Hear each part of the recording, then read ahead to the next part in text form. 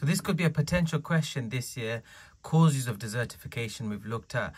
It's a quick revision. Let's look into it. Could be a 6 or a 9 marker. So what is desertification? Desertification is a slow process of where fertile land eventually turns into a desert. Now, as you can see, the different colors, none of this is a desert, but this part, this yellow and orange part could potentially turn into a desert. This red part is the Sahara Desert. Now, we don't want all of this to turn into desert because millions of people live here. So what is that?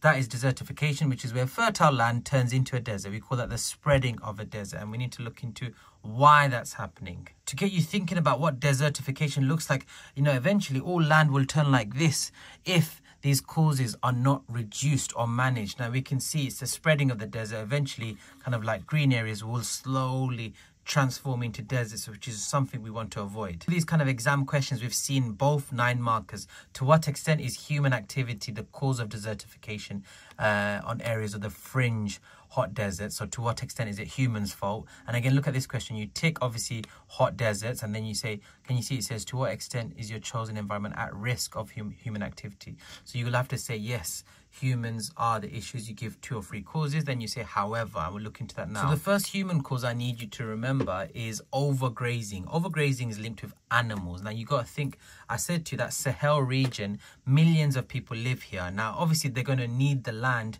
to obviously feed their animals because they need those animals for food sources. So I'll look at how I said it, to a large extent, overgrazing is the issue because there's a growing population there. Now, what is overgrazing? Let's look into it. It's when animals are feeding on the land for too long. Now, you got to think, if they're feeding on the land for too long, that obviously removes any little vegetation there is there.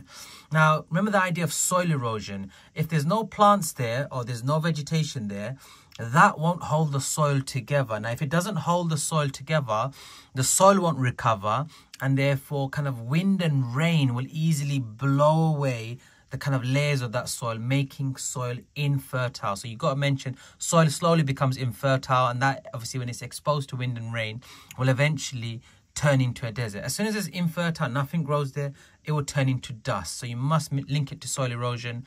If you talk about the animals, talk about how they're feeding for too long and the soils don't have any roots holding it, slowly becoming infertile. Okay, that's your first human cause. Very similar, but mention over cultivation. So it's not always animals, it could be just humans, growing lots and lots of crops. Now, you got to think about it. If they're growing the same kind of crops on the same field, that soil on that field will eventually lose its quality. So I mentioned, humans in this area need obviously food because there's a demand for food. Now, this is when the crops continuously grown on the same area of land to produce food.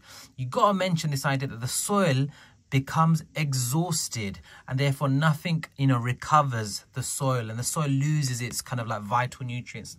Now, will anything ever grow there? No. So therefore there's less kind of like crops and plants holding that soil together. So you've got to mention the crops then struggle to grow, vegetation decreases, that soil over time turns into dust.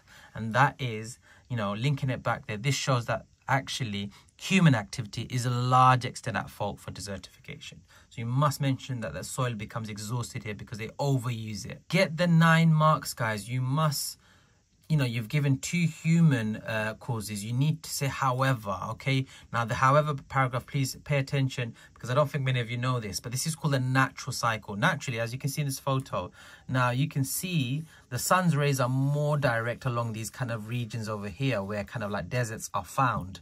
Now, this is not a human cause, so we're not going to call it climate change, but we're going to call it naturally. There's a natural cycle where there's changing weather patterns. For example, another thing that can cause desertification is the fact that actually this part of the world has huge amounts of droughts and therefore a massive amount of lack of rainfall. Like, there's no rainfall here at all whatsoever. So how do you explain that? You say soils then eventually become drier because of droughts. That leads to more soil erosion and vegetation can't grow here. Now, again, link it back to that whole, the roots bind the soil. So you've got to say less vegetation will mean less roots binding the soil together. Now, that soil structure, especially in this region because of droughts, which is a natural factor, will be blown away, making the land infertile. Now that turns into a dust, and therefore, look at this line. This shows that human uses of land is not entirely to blame. So you must offer natural cause to get the top marks, okay? Just use that paragraph. Like to practice any questions, here are two. You could do it in a book or something. You've got a 2 marker there, which you just explain one idea. And then this one, desertification is largely caused by human activity. To what extent do you agree? Offering that kind of however paragraph of like, however, there is a natural cycle.